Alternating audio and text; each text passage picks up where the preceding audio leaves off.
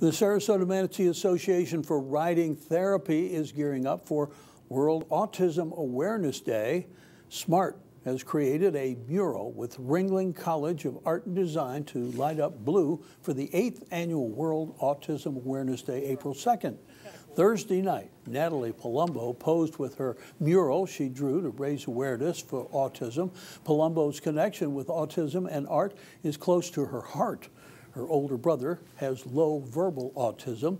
As a child, Palumbo used her art to communicate with her brother.